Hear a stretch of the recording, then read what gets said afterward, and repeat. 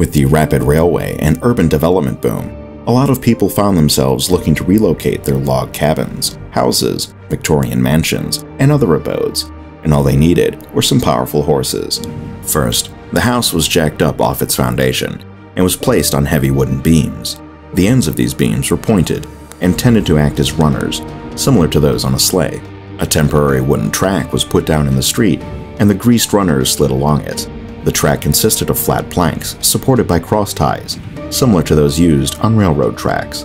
As the house inched along the street, the planks and ties left behind it were picked up and manually carried to the front of the house and laid down ahead of it.